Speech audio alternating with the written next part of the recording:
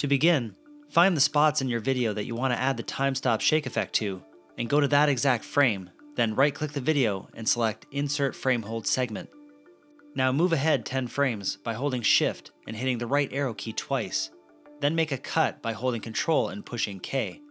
Now delete the rest of the frame hold we won't be using and move your video back against our remaining frame hold.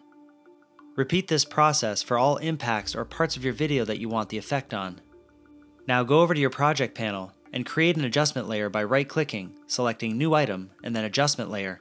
Then drag it onto your timeline and match the duration of the first frame hold segment we just created. Go over to Effects and find Strobe and Transform, then drag it onto our adjustment layer. Now go over to Effect Controls and under Strobe, change the values of duration to 0.01, period to 0.1, and random strobe to 75%. Starting from the first frame on our adjustment layer, go to our preview screen and double-click it. You will then see a blue circle appear. This is our anchor point. Click and drag this to the impact point of our video, then go to Effect Controls, and under Transform, click on the stopwatch icon for scale and position, and this will create our starting keyframe.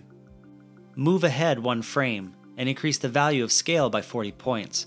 Then under Position, change the 540 value to 580. Move ahead 1 frame and change the value of 580 to 540. Then move ahead 1 more frame and change the value of 960 to 1000. Then another keyframe ahead and change 1000 back to 900. Now we can simply highlight our existing keyframes after the initial one and copy and paste them to fill out the rest of the adjustment layer. Now it's as simple as duplicating our adjustment layer to all the impact points we initially created, and the effect will just copy over without the need for manual keyframing.